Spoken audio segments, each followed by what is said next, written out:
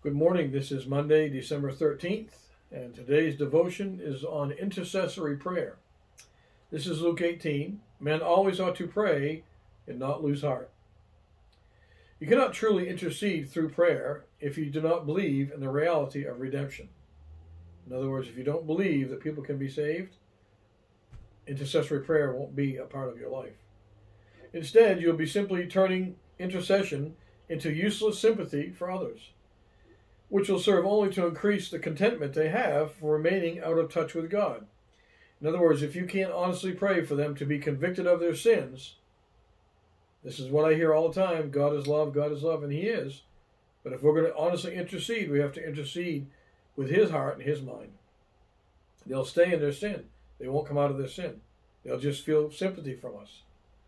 True intercession involves bringing the person or the circumstances that seem to be crashing in on you before God, until you are changed by His attitude toward that person or the circumstances they may be living in.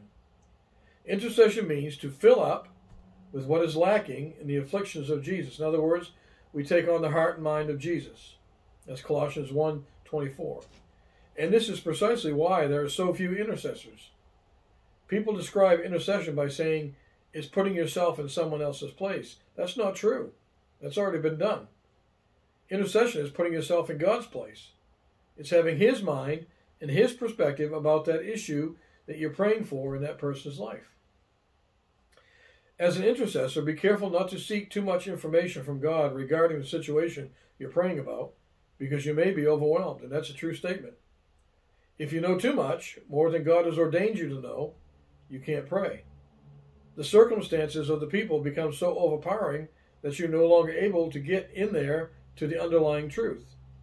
That's a great rule of thumb. When you're praying for somebody, don't be overloaded with information about the situation. You'll be off track in your intercession. Our work is to be in such close contact with God, not the information, but with God, that we may have His mind about everything. Intercession is the only thing that has no drawbacks, because it keeps our relationship completely open with God. What we must avoid in intercession is praying for someone to be simply patched up.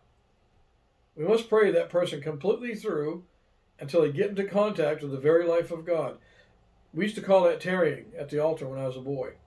I remember altar calls that lasted for hours. We tarried. We stayed there until that person broke through with God. Or it was us. We broke through with God. Think of the number of people God has brought across our paths, only to see us drop them. When we pray on the basis of redemption, God creates something different within us that He can create no other way than through intercessory prayer. The challenge I have for us today is, what do our prayers for the lost look like? When we pray for the lost person to find Jesus Christ, what do they look like? It may be somebody very close to us, a son or a daughter or a spouse, a parent. How do we intercede for them? As we pray for them to find Jesus, do we honestly pray with God's mind and God's heart, so that He will do what He has to do to bring them to that moment of reconciliation with Him? Let's pray. Father, I thank You that You call us to be intercessors. And today, Father, I pray that we would honestly look and evaluate how we pray for the lost. It might be somebody really close to us, and they're into some things they should not be into. So, Lord, do we really pray these little tiny baby prayers, or do we honestly pray the Spirit of God down upon them to convict them of those things? So, Father, teach us how to pray. Let us learn to become honest and have Your heart and Your mind. We love You, Father. We're so blessed that You trust us with this. And we pray these things in Christ's name. Amen. God bless, and I'll see you tomorrow.